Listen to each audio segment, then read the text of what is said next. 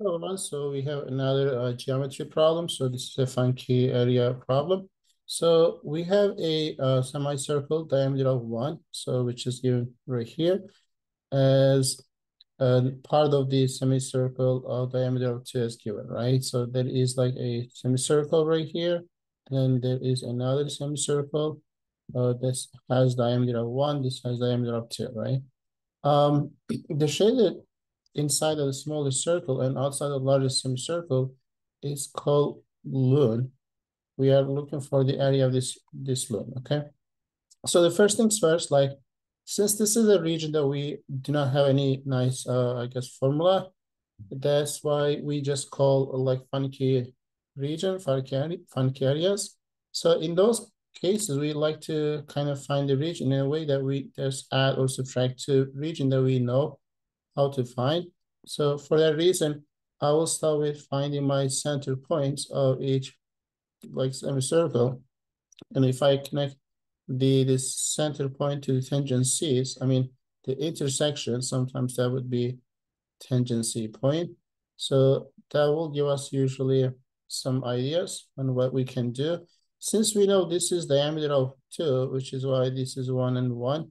So this is 1 and this is 1. Nicer because this is a equilateral triangle would mean that this gives us 60 degrees, right? So what we need is this shaded region.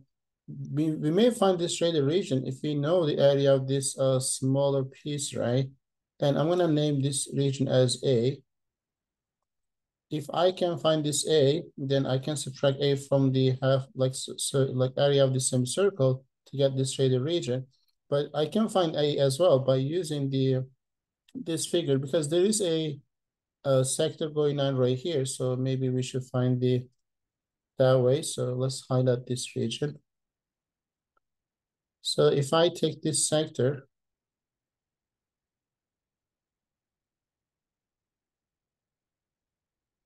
right, and subtract area of the equilateral triangle, so that will give us A. So let's go ahead and find that.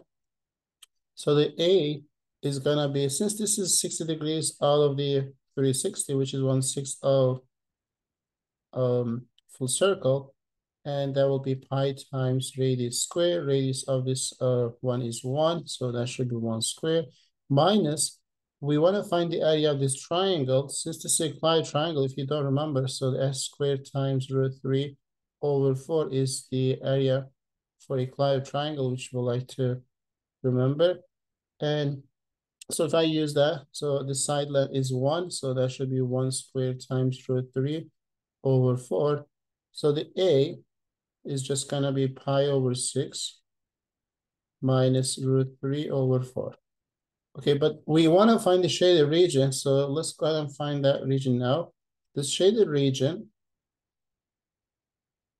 is equal to the area of the half of the circle, which is this smaller one, which is the 1/2 times pi times radius of this. Since this was diameter, which is 1, the radius is 1 over 2. So that will be 1 over 2 squared minus the region A. So if I subtract this from this guy, so that will give us the shaded region. So let's go ahead and do that. So pi over 6 minus √3 over 4. And if I simplify this, this is going to be 1 over 4 times 1 over 2, which is 1 over 8. So pi over 8. And then there is pi over 6. Since this is negative, that will become a plus. So that should be plus √3 over 4. So if you simplify this guy, so you will get like pi over 24, but that will be negative since this -1 has larger absolute value. So that will give us √3 over 4 minus pi over 24, which is choice C. So I hope that was clear. So this was number 19 on AMC 10A and number 15 on 12A. So which meant to be a bit challenging, but as you see, it wasn't too bad, to be honest. So we just want to remember some basics and apply them.